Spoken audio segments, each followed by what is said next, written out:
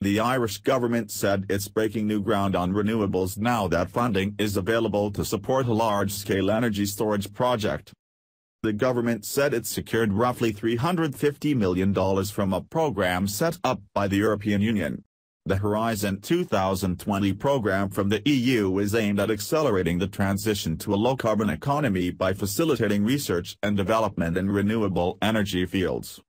Irish Minister for Climate Action Denis Naughten said the RealValue energy storage facility was one of the major recipients of EU funding. That research project aims to store the energy generated by renewables.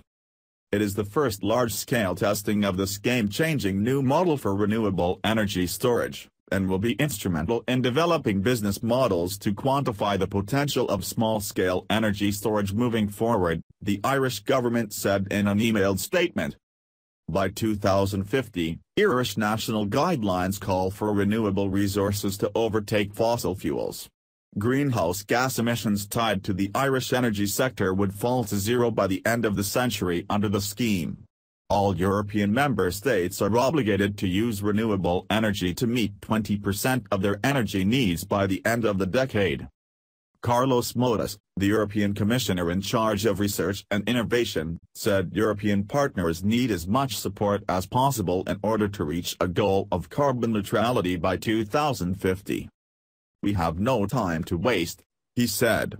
We need concerted action both in Europe and globally, across a broad range of sectors, to mobilize public and private investment in breakthrough technologies for our common good. Ireland's was among the 9 signatures added to a declaration signed by members of the European Union that share a border with the North Sea.